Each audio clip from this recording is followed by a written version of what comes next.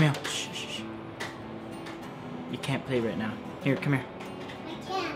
Okay. Hey everybody, today I'm going to show you how to animate text fading in and out with Swift and Xcode. So let's go ahead and get started.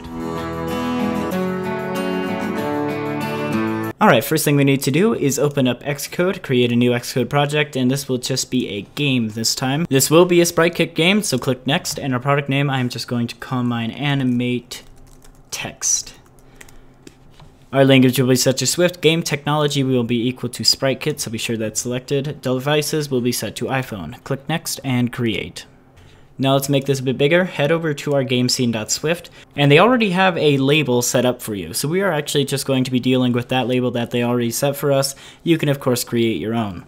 Down here in the touches began, I don't want any of this, so I'm just gonna go ahead and delete all of that, just so there's not as much clutter. Now let's go down here to our did move to view, and inside of our did move to view, we want to create an action list. So let's go ahead and say var, and this will be our animate list.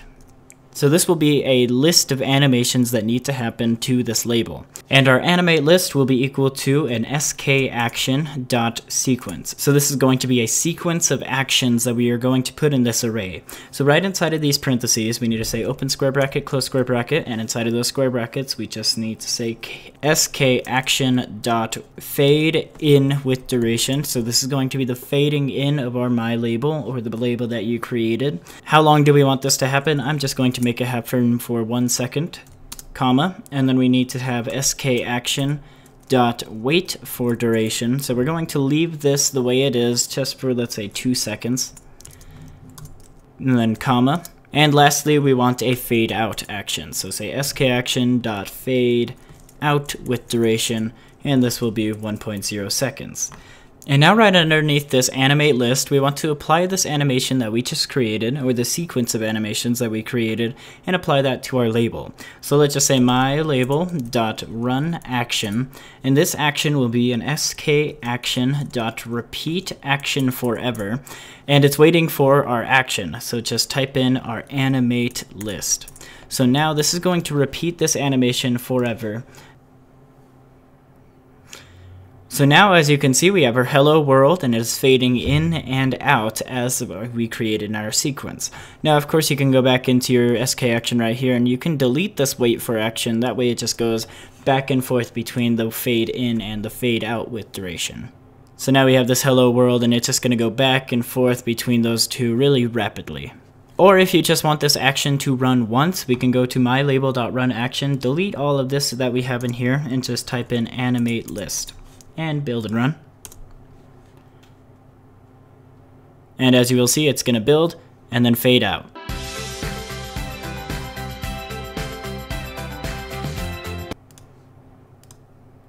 Alright, so now let's do this without SpriteKit. So let's open up Xcode, create a new project. I'm just going to go to single view application, click next, and our product name I'm just going to call mine animate text. Then we go to language. Our language will be set to Swift, and our devices will be set to iPhone. Click next and create. Now let's make this a bit bigger.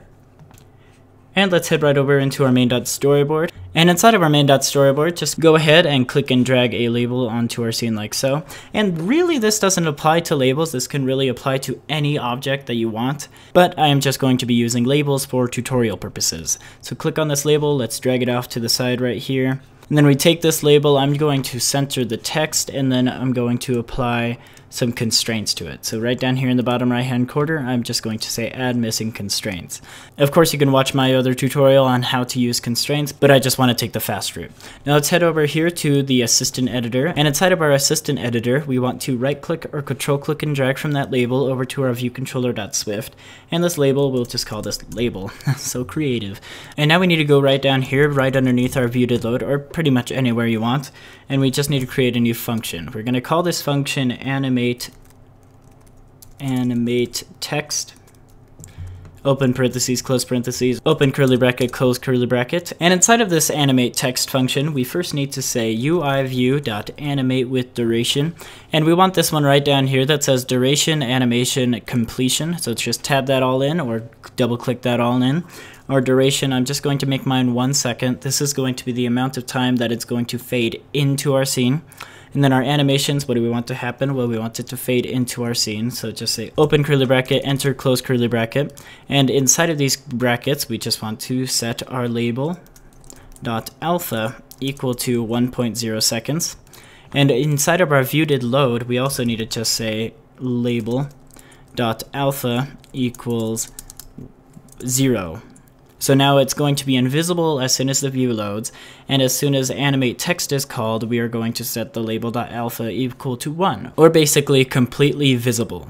Now down here inside of our completion, we're just going to add our completion. What happens when this animation is done? So right inside of here, we need to say open curly bracket, close curly bracket, and inside of this, we need to say open parentheses, close parentheses, and we're also getting these errors right up here since this needs to be recognized as self.label.alpha. And this error right here will go away in just a second. Now go down here to our completion, and inside of this completion, it's waiting for a bool value to be returned. So right inside of these parentheses, we need to say completed, colon, and this will be a bool value.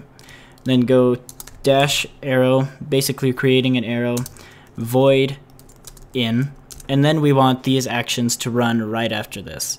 So what do we want to happen after this? Well, we want another animation to happen. So just say UI view.animate with duration, and we want this one that says delay options right over here.